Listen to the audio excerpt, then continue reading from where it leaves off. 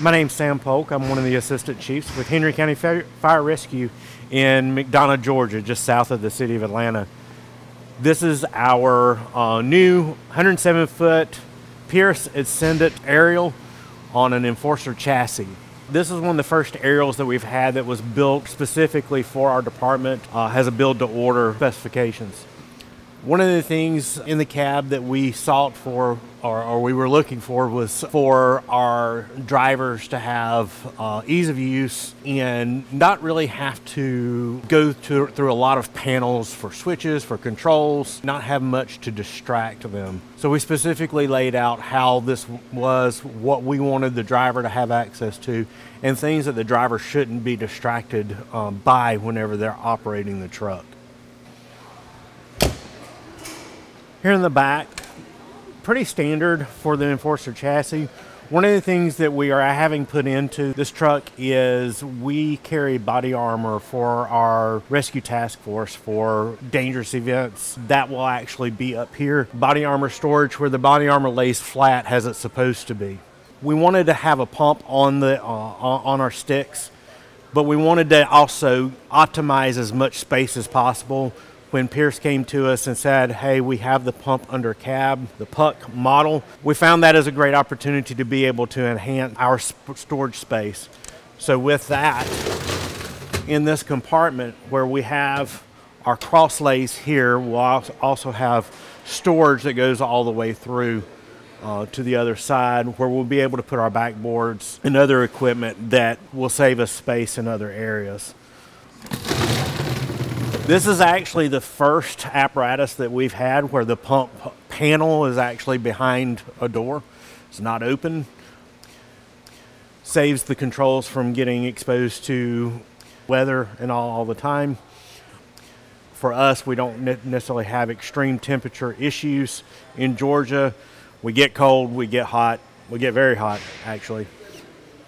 But this is going to hopefully save some of these controls for over time. Again, coming to the back, one of the things we did put in our aerials with these builds has been an installed toolbox, rather than having toolboxes that don't really fit the equipment that we need to carry in them, or we have to have multiple pieces of multiple toolboxes.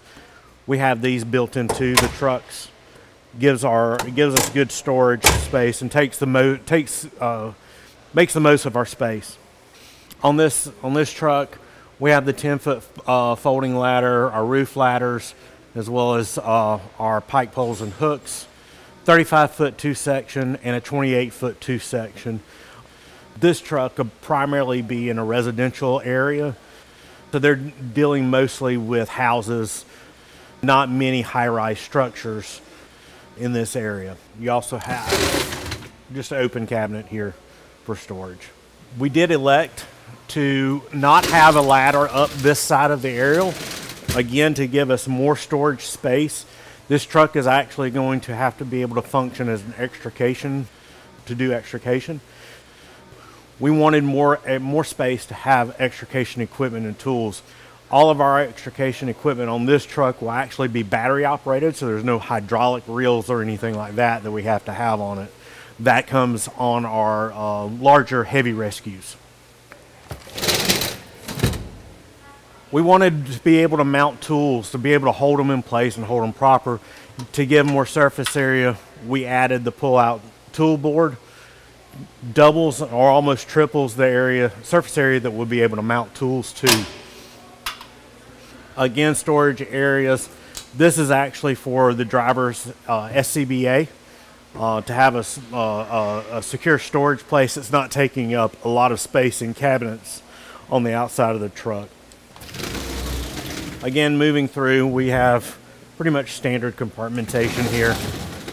Nothing out of the ordinary. And again, we have the opposite side of the area over the crosslay, over the PUC. Thank you for doing the walk around with our unit today.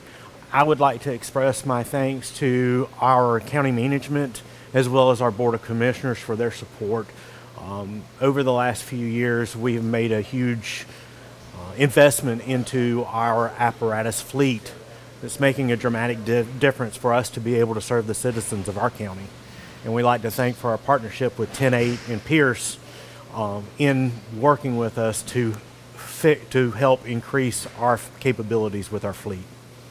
Thank you.